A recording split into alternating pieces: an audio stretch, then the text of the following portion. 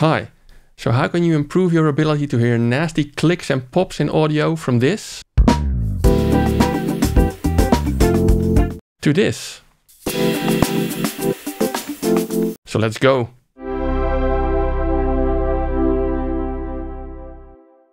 Now, a while ago I got an email from Streaky, a newsletter email, in which he explained how to easily hear clicks and pops in audio. Now, Streaky is a well-known UK-based mastering engineer, also with a YouTube channel, and I'll provide links to his channel and website in the description below. But I never actually tried out that method that he was describing in his email until recently. And I have to say that it worked surprisingly well.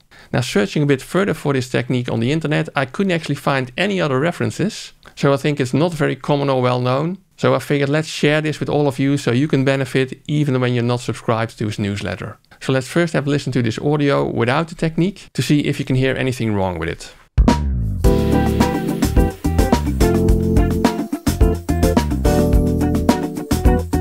Sounds pretty normal, right? And by the way, this audio is from Streambeats and they provide copyright-free music for content creators. So let's now apply the technique to hear clicks and pops better and see whether you can hear a problem then. Now, the first step in the technique is that you want to invert the phase of one of the channels in the stereo file.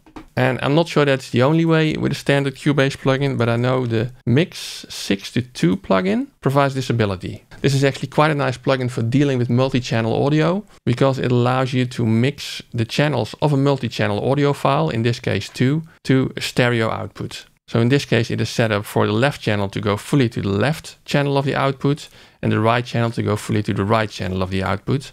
So you're basically hearing the stereo as intended.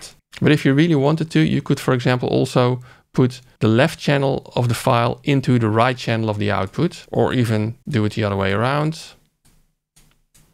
Switch left and right channels, for example. But all of that is just some additional information about this plugin, because what I want to do now is I want to just leave it set to the default, and I want to invert the phase on the left channel. Now, listening to the audio, it will sound kind of weird. Very uncomfortable because left and right channels are now out of phase. So it's a weird picture.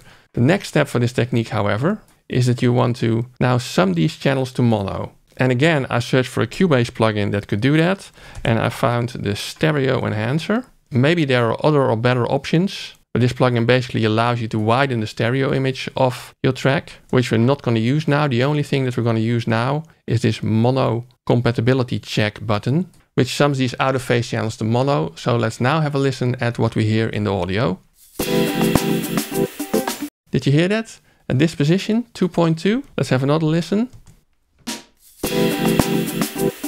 It's a very obvious pop or click that you can now hear. So let's have a look at the audio at that point in a bit more detail.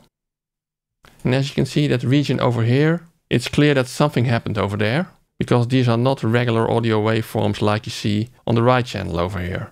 So there was definitely something wrong with the audio, which you just could not hear very clearly when you played the audio as usual, but you could hear it much more easily after applying this technique. Now, obviously this audio was not mangled when it came from Streambeats, but I actually added the mangling myself, just to have an example of a file with a clear click that I could use to show you this technique. Now, I have to say this technique does not always work. You will not be able to hear all clicks and pops like this, very obviously. But it did work for me quite well in a number of cases, so use it as you see fit and add it to your arsenal of technique and tools for this fine craft. Now, if you like these kinds of quick tips and tricks for Cubase or audio engineering in general, please give the video a like, subscribe to the channel, and you can ring the little bell icon if you want to get notified when I publish another video. And if you want to support the channel even more, you can buy anything at these stores via the affiliate links in the description, or use the super thanks button below the video. So a quick and short one this week. Let me know how you feel about that as well. And if you really want to dig down into more details of Cubase, I have a whole playlist with Cubase related videos over here. So check it out, enjoy, and see you soon.